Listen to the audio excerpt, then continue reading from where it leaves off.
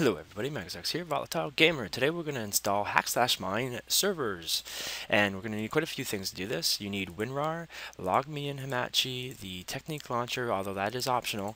You're going to need the actual data files themselves as well. So, by the way, background picture made by Qish. Just do a Google image search for Ticket, and you will be able to find this awesome image, but make sure to ask them first if you use it on your official stuff. So let's get started. You're going to need the actual website link. So you got this website here for the actual hack/mine. You just scroll down here, and I'm going to give you this link instead of the download link just in case they ever change it. Go ahead and grab the version 0.6. That's going to bring you to AdFly and then MediaFire. And if you have issues with those, try loading them in different browsers. So go ahead and grab that. That's going to give you a zip file with quite a few folders in it. You're also going to need Minecraft version changer. You're going to click right here to download. That's going to be a zip file as well, and I'll give you these links in descriptions and stuff. And here's the optional thing. Now, if you don't go this route and you choose just to patch your normal Minecraft, I could make a separate video tutorial on that if you need it, but let's use this route today. It's much easier and you don't have to do as much editing and patching. So this is the Technique launcher. You're just going to go to this website right here, and you could click on like Tekkit. It should be on almost every page, but just click download the Technique launcher. It's going to bring you to this page where if you need, you can click on Windows here, and that's going to go ahead and load that up. Now I have video tutorials on this already, so I'll link a few in an annotation right now or something like that, and you can check that out. Although I will tell you, if you have any issues, you could press Windows key and R. Like basically after you hit your I am gonna tell you one thing about this though. If you go ahead and try to load up the Technique launcher.exe and it doesn't run properly, hit Windows key and R at the same time, and then type in %appdata %. And then you could go to the .technique launcher folder, and at this point you only have this file here, technique-launcher.jar. You might not see the .jar if you don't have that enabled, but whatever, you'll have the one file. Go ahead and click on that, and if you continue having issues, here's some annotations, and there should be a link in the description as well for fixes to get this up and running, so we don't have to, make this video long. So let's continue. At this point, you're going to have to first open up your Technique launcher, and we're going to actually get it set for hack/mine. So at this point, if you only want to play on single player, this will be good enough, and you could continue on with that. So you just got to select the actual hack/mine mod like I did there. Go to options, and this is important. You're going to want to run with the newest version. I highly recommend it because without it you won't have any villages or any money, and the game just isn't as fun without those things. And so this is what you got to select, manual build selection, and then just do the drop down for 0.6, and you're good to go. And as soon as you log in, it's going to ask you if you want to update. Make sure you hit yes. Another quick note about the Technique launcher though, just to prevent some problems, is make sure that your antiviruses and your firewalls are shut off. So to shut off your firewall, you just type in firewall into the search here, or you could go to your control panel and find that, and you would just have to disable the domain, public and private. That's one of them. So you click on firewall properties, and in these three tabs you'll see here, you notice it's just set to off. You could rather do it like that, or you could keep it on and make sure that you allow the incoming outgoing. Alright, let's get this server installed now. So you gotta make a new folder, and we've already installed what we needed here. Here's the hack/mine zip. So as you can see here, there's 4 different folders. The Technique launcher takes care of 3 of these folders, so the only one we need is the server folder. I'm just gonna go ahead and unzip that right now. Before we open that up, we're gonna have to actually grab the Minecraft 1.2.3 server, because this is actually ran on Minecraft 1.2.3, and that's why I choose to go with the Technique launcher. That way you don't have to mess around with your Minecraft other stuff, and you're able to keep on with your 1.3 stuff. So yep, radio. So let's continue. At this point we're going to need to use the Minecraft version changer, and that's just a simple .exe. You go ahead and scan it if you want, but there shouldn't be any issues. I haven't had any myself. So get that up on there, and you might want to keep that. I'm actually going to throw it in the new folder just for now. I like to keep all the files that I use, the zips and stuff, in the same folder as the server. That way it's nice and organized, and if I ever need it in the future, it's there. So let's load that up. And once that's loaded, you may get a pop-up. It did on my other computer, and it'll say something. Just press, I think it's Control and S, and it'll get rid of it. And if you don't do that, it'll shut the program off. So make sure you do that. And you're going to scroll up to where you have Minecraft 1.2.3, and I went a little bit too far. So we're going to be clicking on full 1.2.3, and then just click on the server available button. Now this is very strange how this works for me. It may work properly for you, so you could try it out your first time. If I were to hit save here, for whatever reason, it makes it disappear, and it also makes a window pop up. So what I'm going to do is just grab this newly created .jar file and throw that into your new folder for your server as well. Then you can just X this out and X that out as well. Alright, let's edit the actual server now. So let's open that up, and you're going to see here I already have a launch file. I'm going to explain that though, so I only had it for copy and paste. So here's what you're going to do. Right click and go to new text document, and then we're going to just go ahead and edit that. And first thing you're going to want to do is just save as. Make sure it's save as though, and then use this drop down, go all files, and then name it whatever you want. Get rid of the .text though. Very important that you get rid of the .text here. I'm going to call it run. Now this is the big part. .bat for batch files. Okay, so we got to do that. If you don't do that, it won't work. Now I'm not going to name it that just because I already have that file there. So I'm just going to call it run2.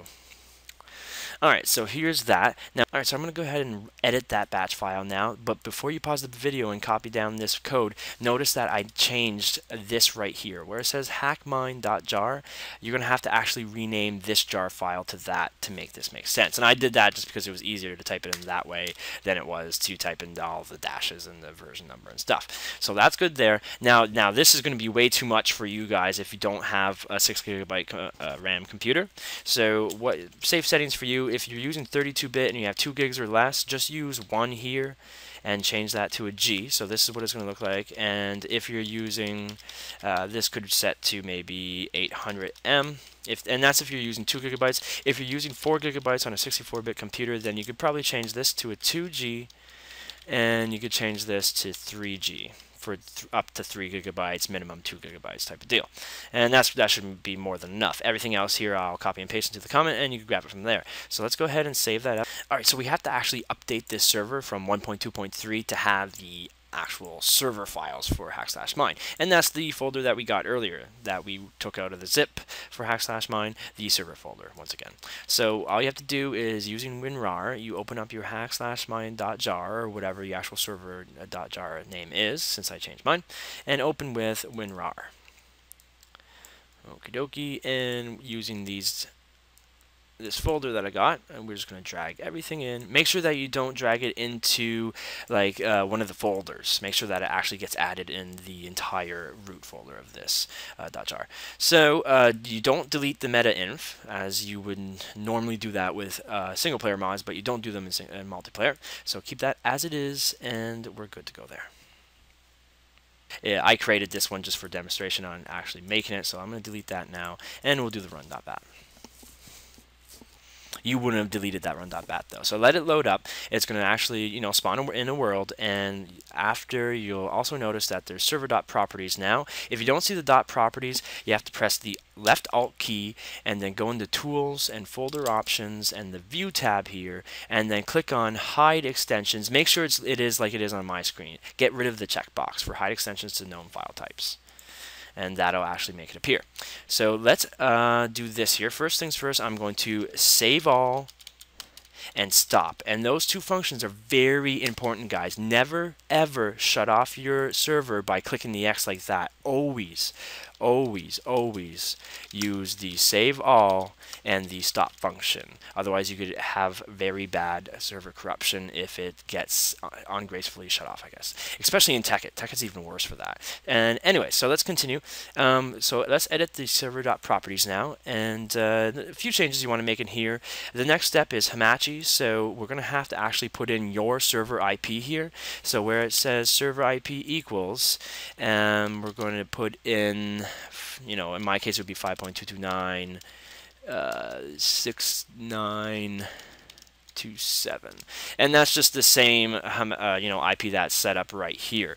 So that's cool. That's all good. Now, if you want to see a guide that's a little bit more detailed about setting up Hamachi and getting that to run for Minecraft servers, go ahead and click on this annotation now. That's going to show you how you and your friends will connect to each other to do it. It actually has a side-by-side view, so it is pretty detailed. It should help you out.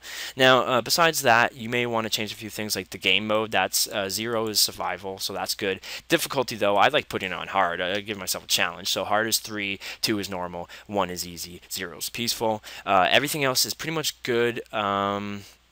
So now that we're all done, we could go ahead and launch it back up, and that's pretty much it. So once again, don't forget to check out the annotations for the Hamachi guide if you need more help on that. Basically, all you're going to have to do is, in short, is create a new network on your computer, the computer running the server, that is, and then your friends will join an existing network, and you'll see here when I do that, I get a pop-up with the ID name and password. Your friends will have to use that ID name and password as well to join it, and it is cap sensitive. So if you put a capital T or whatever in the name, that is important. Your friends will have to do that capital as well. Once they're in there, then you're pretty much connected to the LAN, and that's what allows this all to happen.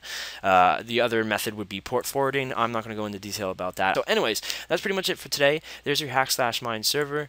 I'm going to go load it up real quick just to double check that it is working, but I don't see why it wouldn't be.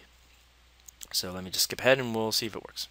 Alright, so you'll be greeted by an update screen, and then you just click on multiplayer and go ahead and add in your server IP here, add server, whatever, add the address down here and name it whatever you like, and let's see if it works. I don't see why it wouldn't, as long as you followed everything accordingly. Now, if you do have issues at this point, and perhaps I didn't add an annotation or a link to it, or I could help you out in another way, let me know in the comment section below, and I'll be sure to help if I know, and I'll tell you if I don't know, or I'll try to look into it if I can.